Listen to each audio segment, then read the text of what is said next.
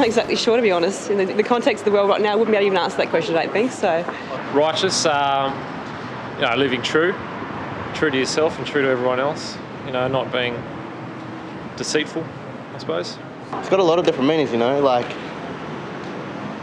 just don't harm anybody, don't do anything like you wouldn't do to harm yourself. I'm not sure because I'm not religious. He's saying that all of those who seek after him, because his righteousness, are blessed. Because we can't be right by ourselves. And so seeking to get to know him is what makes us blessed. Well, I was thinking about maybe seeking righteousness is seeking Jesus, like Jesus is righteous, and maybe seeking righteousness is seeking Jesus and seeking to follow him, and following him means having the same attitude, developing the same attitude. It may not be perfect because you're human, but a willingness to follow Jesus and develop in yourself those areas of your life he wants to see developed, and that.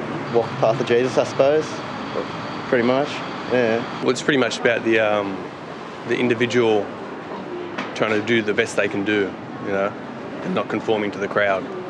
The people in community who could have power or would seek to have the power to help those around them who desperately needed it. That means love your neighbor. That's the main thing that I can understand.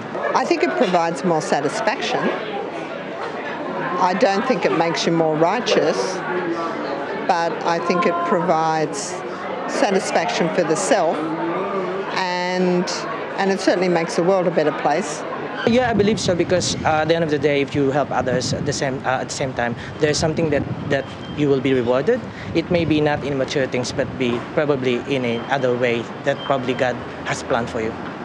It depends on what their reason for working with the poor is, whether that's for helping the poor or for making themselves feel better or whatever. Honestly, I had a thing for a girl who was into social justice, and I had nothing, but I was just trying to impress her and pick her up. So I went along with that kind of stuff, and it sort of caught on. I mean, there's like the basic things of what I buy. Where's that coming from? And so if I can support things that are fair trade or like cooperatives and that sort of thing, then that's going to be really positive thing to do. Even if I go somewhere to buy something, I've got 5 cents, 10 cents in my pocket, I'll put it in a charity bin in front of me, or if I walk past someone, I never keep the change, I always give it to someone every day of my life. Because I don't need the change, but everybody else needs that change to make the change. By me moving, by me changing, everybody else is going to change. That's what I think. At the moment, because I'm a family person, I probably look on how to just to be more, help my family as well, and then at the same time, my other fellow friends. Probably that's, I think I have to do more. I suppose it's the old treat other people how you want to be treated. That really that's the bottom line, I suppose.